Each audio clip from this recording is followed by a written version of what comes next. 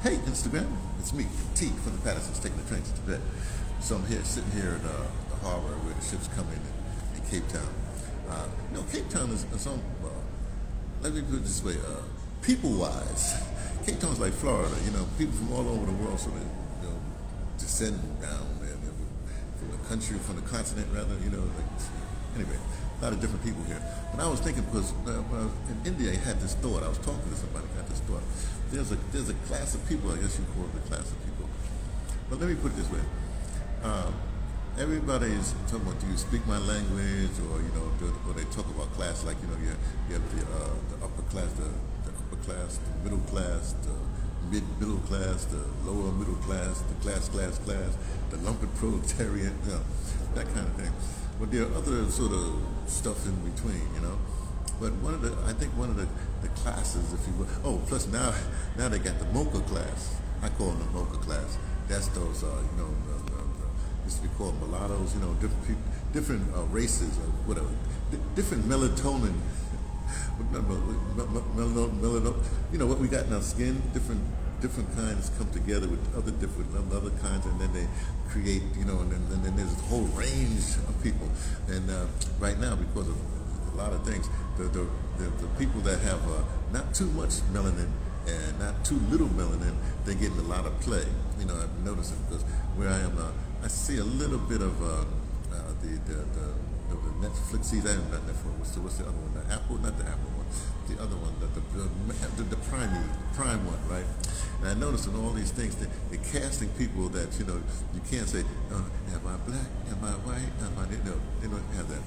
But what they all have, if they have this thing, I guess you would say they have articulation.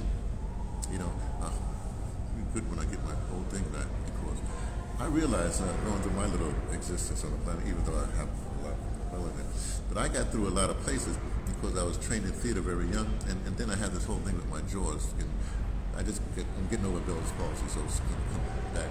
But no, my jaw, I was always able to articulate. Somehow I can articulate, and I think it's also from the Cadet Corps, having to talk to troops, talk to people, and so when I want to, I can really articulate when I'm on it, especially when I'm on radio, because there's no one, I don't have to mumble or stuff like that, and I really can articulate. And there's a certain wherever I go, people say, well, I like the way you talk.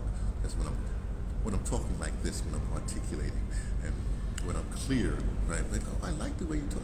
I like your accent. Where you from? Like that. And most people guess this from the States, right? But here's the thing: the tone, and I would say, yeah, the American accent, because you see it on TV, you see it on the movies, all the rest of that time, all the rest of them. Then again, the accent. It's really interesting. There's certain of us who travel the planet, and people are enthralled. They want to, hear you, And I got that. When it first happened in Cape Town, it kind of freaked me out because the colored community, the Cape Flats colored folk, the color community, they go, I like the way you talk. Wow. I'm going like, I like the way you talk, but they're like, they're like Jamaicans and stuff like that. They turn a phrase and stuff like that. They're really good. Anyway, so I'm really good with them like that. Hey, Jay. It's Jay's our fearless leader here.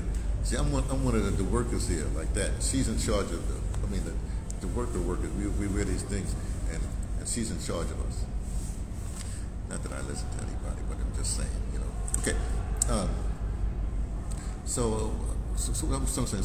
So there's this thing about the way you speak, the way you articulate, the clarity of it all. If you do a lot of telephone work or a lot of radio work, then you automatically do it because you realize you don't have the visuals, because a lot of times you're communicating with people and you're seeing what they're doing, and that's helping you with their understanding. So I just thought that I brought that up. Why? Because I don't know. Somebody was talking to me about this the other day. So it's a class of people. It's a class that will get over because of communications. Because of the way film and records, songs are going like that, then you get over a lot more than other people, right? And you're accepted. Let me put it, you're accepted a lot more than, well, you're accepted a lot more like that. Okay, so I think I just ended right there. You get the point. This is Friday. You know, Friday is like I want to say a dump day. Like in media, we have Fridays a dump day. You know, when they want to hide stuff from people, they give press conferences on Friday because they know the weekend's coming and They won't make it in time for the Sunday paper, the whole thing. And so they dump stuff. So Fridays for me is like Mondays is the me day. I talk about me. Tuesday, I talk about American politics, it's U.S. politics. Wednesday, I talk about world politics. Thursday, I talk about my favorite subject, which is audio drama. Friday is like a dump day. Whatever I come up during the week, I sort of try to wrap it up, you know. This is one of the things that came during the week because we have so many different people at this conference, right? It's called the food endowment. You know, talk about food security, food struggles, food, how food is a weapon in the modern world, a bunch of stuff. It's a really good initiative, and it's been going for 10. It started 10 years ago. It's been going heavy for the last 3 years, which is out when I've been involved with it, and then it's going to really take off next year. Look for it. It's going to take in the coming year. It's going to be a very important conference that we have every year here in Cape Town. So that's it. So I just wanted to say it because, like I said, there's people from all over the world, and they're enthralled with accents and clarity. You know, see, for a modern society to really take off, they have to have clarity, and they have to have transportation and communications. That's why I'm into Li-Fi, L-I-F-I, Li-Fi. Forget the Wi-Fi business. That'll kill you. Li-Fi is the way to go, but you know, I'm only a voice in the wilderness. I'm working on that too. I mean, talking about trying to get Li-Fi down here in Southern Africa. Okay, talk to you later. Be well. Enjoy your weekend.